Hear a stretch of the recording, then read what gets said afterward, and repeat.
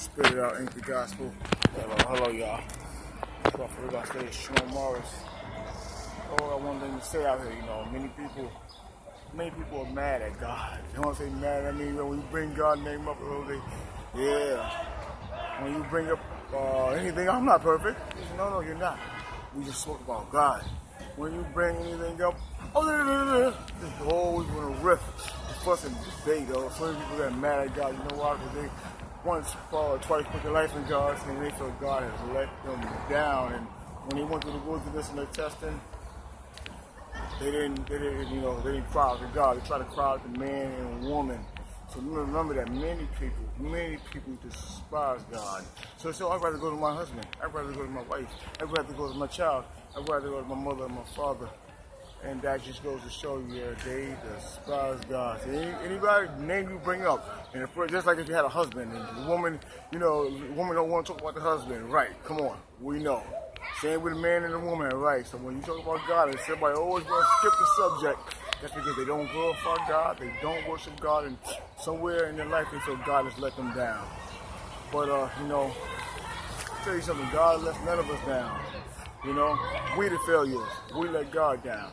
So, stop trying to big up man and big God up the way you're supposed to. And remember, Jesus Christ died for you, and stop trying to say, I believe in this, I believe in that, I believe in this. Stop trying to play fair. You understand me? That's not going to get you into heaven, and that's not going to get you any points with God. You understand? So, just be truthful like those that are truthful, that just say that what they, honestly don't believe in, and don't believe in it, and stop trying to fit in.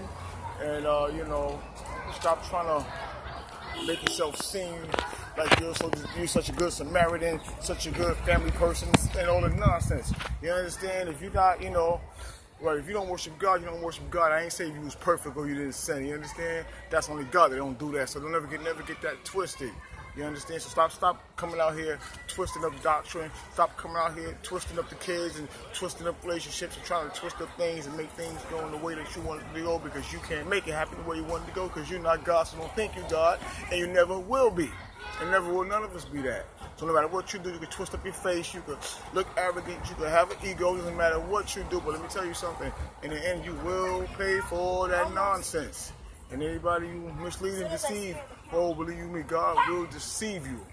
So in Jesus' name, I pray that all you come up under the hand of the Almighty and stop playing God, stop playing with the kids out here, stop playing with the men, and stop playing with the women out here, stop playing with your very souls, and just make the truth like you're supposed to. All my true born again Christians, blessings in Jesus' name. Spread out in the gospel. I love you all.